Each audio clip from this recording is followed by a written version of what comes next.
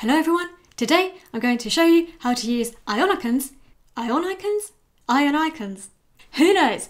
Anyway, these icons in your project. They're premium designed icons for use on the web, iOS, Android and desktop apps. And best of all, they're completely open source and there are 3 different styles to choose from. Let's get into it.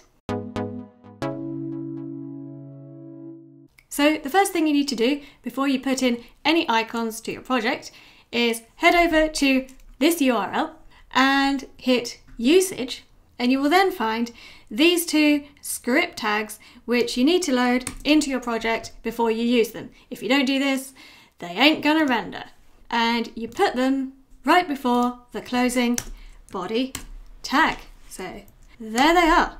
So now those are in, we can start loading the icons into the project. So you'll see in the finished project, I have this moon, this skull, this coffee cup, and this snowflake. But there are many, many others to choose from.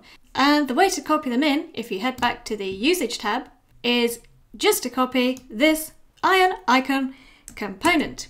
So I'm copying that, putting it in my HTML, and you'll see that has now loaded.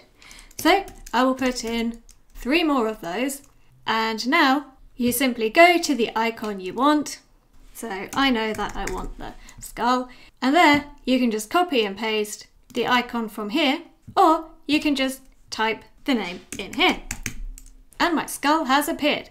Now for the coffee one, I'm going to use the outline option. So I will in fact copy the entire component just because it's slightly easier. I didn't actually need to copy that one in the end, never mind.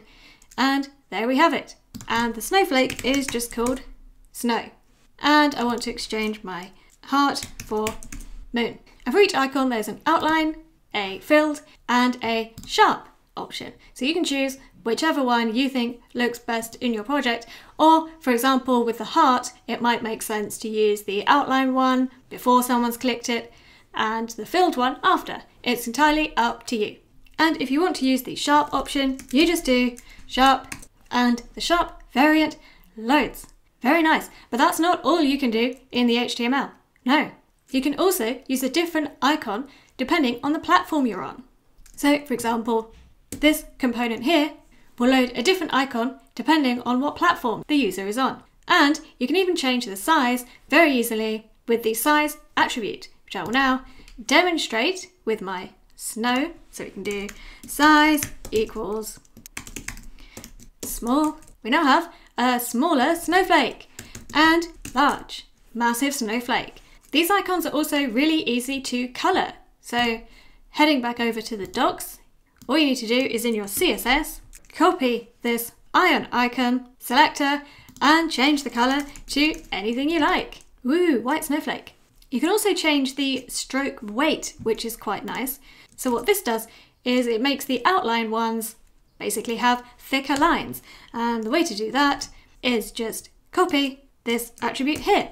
So it's now got 16, but I can really bump that up and have, I don't know, 56 or 86. Nice, thick coffee cup. Not bad. So very easy to style. So I will now style them to look like these funky buttons. I can do that with the selector I've already copied in. And I'll do background, white, padding 1em, border radius 50%. We have our circles, and then a border 3 pixels, solid. And what's nice about not declaring a color on the border is that if you then change the color of the icons, say orchid, it also changes the color of the border. Whereas if I have declared a color, it will stay the color I've declared. So that's a nice touch. But I'll go back to black for now. And then just to finish these off, I can do a hover state and a focus state with cursor, pointer, and a background of yellow. And then as I want to spread them out a bit, I'll give them a margin of 3 ems. And then just to show you, if you decide you want the outline version of any of them at any point, you can just simply add outline into your HTML. How cool is that? Oh, one thing I forgot to mention is that you can also download the SVG of each icon. So which one shall we do? Pizza. download this. I now have pizza outline SVG saved. I can drag this into my project. And now I can load them using this component here. So copy this, put this in here, and then I will just need to change this to pizza outline SVG.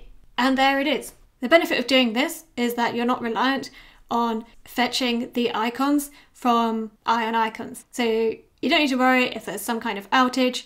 You will still be able to load your icons into your project because they are saved in the project itself. But it's entirely up to you which one you want to go for. Well, I hope this was helpful. Let me know if you have any questions. I will do my best to answer them. And if you enjoyed this, please consider hitting that subscribe button. Thanks for watching, and I'll see you next time.